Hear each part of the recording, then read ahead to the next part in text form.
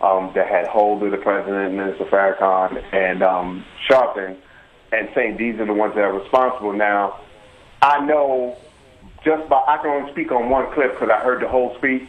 Minister Farrakhan never advocated killing of police. Never. Well, wait. Hold on now. Now, you want facts? Then what was he saying? I want 10,000 amongst a million to kill those. What was he talking about? What he was talking about in that speech, he was talking about, and this is just my opinion, he was talking about more scripturally, talking about when Jesus at the head of 10,000, because if we're going to be... No, he wasn't. He wants them to go out and kill. I mean, we have the soundbite. I'm not going to play it again. Farrakhan clearly called for the murder. He called for murder. He said so. He screamed in the most horrendous voice, I want 10,000 men amongst a million to go out and kill those who oppress them. What was he talking about? Okay, because there was two different points, number one. And number two, in that same speech, he said that don't bring any weapons that day. We don't need any weapons that day. We just, our unity. Well, I only wish I could believe you, and I only wish that Farrakhan was a true preacher of peace. I don't believe it at all.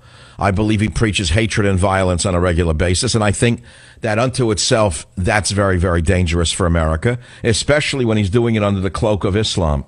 Well, Dr. Savage, if you notice that we've been in existence over 80 years in America here, and the Nation of Islam, according to the Federal Bureau of Investigation reporting, not under this president, have detailed that, while there's incendiary language or strong language, we don't carry as much as a penknife. We don't, I hope you're right. You sound like a man of peace. I wish that your brethren were the same. We are very much so. I mean, well, I think that the Nation of Islam can do good for individuals. I know that they preach against alcohol and drugs. That's a good thing. I get that. That's a wonderful thing. But when they go into the violence part, that's a bad thing. And one more thing. I posted a picture on your Facebook page. Last week in Memphis, he had police officers that been helping out in they volunteered and helped out in his escorting as he's going around, with the motorcycles and everything. Black and white was in his suite. They were in a circle, all embraced, and hand holding and in prayer. You know what I mean? All right, look, you're a member of the Nation of Islam. I'm not here to knock it. I'm not here to say you're wrong. I'm here to say to you, if it does good, I'm all for any religion. But when they start preaching killing and death and hatred, and it yields the killing of police, it's bad. No, but he's definitely not about killing police. That is... Well, who did he mean when he said, I want 10,000 men amongst a million to go out there? And he said kill. I have the tape. I don't want to play it again. You mixed them two up. I'm going to give you... Well, all right, so who was he saying when I want you to go out and kill? Who was he meaning when he said kill? I want you to go out and kill. Number one. He said... I wish you... No, wait. He did say it. I have the tape. No, he didn't. He said, I want you to go out and kill those who oppress you. Who was he referring to? Go. He said, now, of course, if somebody oppresses you, meaning if somebody attacks... No, you're changing the words of the actual sermon. The sermon said, I want you to go out and kill those who oppress you. That death is sweeter than life. It's sweeter than living in tyranny. Those don't seem like the words of an American preacher. They sound like the rhetoric. That sounds like the rhetoric coming out of ISIS. No, it's not. Because if you ever read the Bible, you heard worse. But the point I'm making is... Well, now you're mixing apples with oranges. Of course there's worse in the Bible. I've said it myself. The Old Testament is full of fire and brimstone. Only I'm not a biblical absolutist. If I were, everybody would be dead. If anybody tries to kill you, you have the right to defend yourself, even if it means take... But so who was Farrakhan referring to? Who was he referring to? Old ladies with umbrellas? He was referring obliquely to police. No. And he was sending out a signal, in my opinion, to go out there and kill police. No. First of all, he has said too many things, the polar opposite of that, for you to take the... All right, look, I understand you're a member of the Nation of Islam. God bless you for being so. Thank you for being a listener. But, if you have any sway over your leader, perhaps you ought to clarify his remarks so that a few people who are not as kind and as good as you don't get the wrong impression. You know what? In other words, if I, as a pretty skilled analyst, can be confused by his message, then I would think that there are others who might be a little mixed up by it. If they didn't hear a carefully crafted clip, if they heard the whole thing, then they would understand the context of what. Well, no, he said, "Go out and kill those who oppress you." Who could he mean other than cops? No, you got to hear the whole thing that leads up to. And I'd rather not hear the whole thing. Truthfully, I'd rather not listen to it. I'd rather not listen to it anymore. I only wish that there were more men like you in the Nation of Islam who are peace-loving, who could bring peace to the world instead of murder and hatred. I thank you for your time, but one more thing. No, thank you. That's it. Thank you. It's good. It's good. Rarely does a man like that get to have so much time on my show. But actually, it's good to have him on the show. Just listen, I'll tell you why. Didn't I say to you that liberals will listen to me? Why do you listen to me? And a guy calls from Florida, liberal, Fort Lauderdale, and says, "I would like you off the air," he says, "because you overgeneralize." I said, "What do you mean? You like the overgeneralizations of Obama about all of those topics that he speaks about? Or the Pope, for that matter, with his overgeneralizations?" And, of course, unfortunately, we lost him, so we couldn't have that discussion. 855-400-7282 is the phone number. FTL, Florida. Robert, welcome to the Savage Nation. What's on your mind? Well, I was calling you because I like listening to you, but there's lots of times that I disagree. Especially, I'm kind of old school about the office of the president, and I feel that once we elect a president, we can disagree, but we don't have to call him a liar. Wait, excuse me, sir. How do you think you prevent dictatorships? You mean no matter what he does, we have an obligation to kiss his feet? No, that's not what I said. I said that we can disagree with him in a gentlemanly way, but we have to... Why? He's not a gentleman. He's a snake. He's just the most skilled snake I've ever seen in my life. Call him a snake. When you call him a liar... Well, he is a liar and a snake, in my opinion. What should I call him? A man who I disagree with?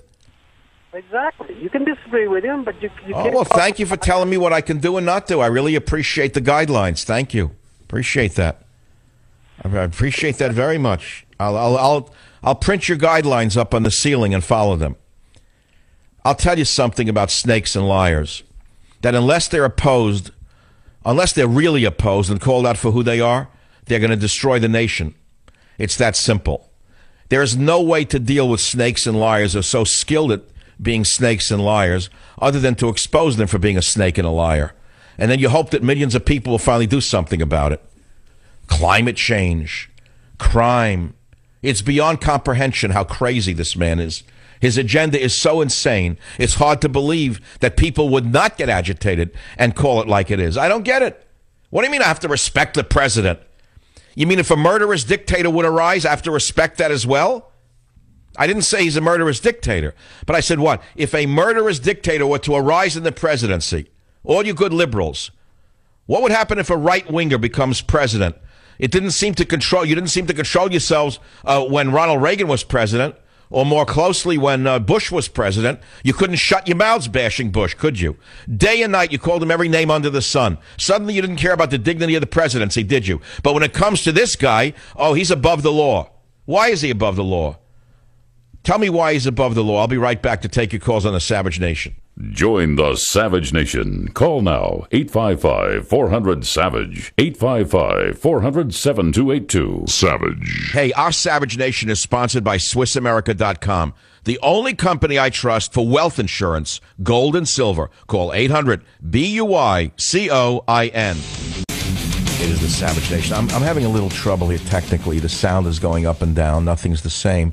But here's a little news for you, if you can hear me. I don't know if my microphone's even working. It looks like Obama's going to win on the Iran deal. So celebrate all you self-hating Jews who hate Israel. Obama picks up more support for Iran deal, needs only one more senator to prevail. Congratulations, all of you self-hating Jews.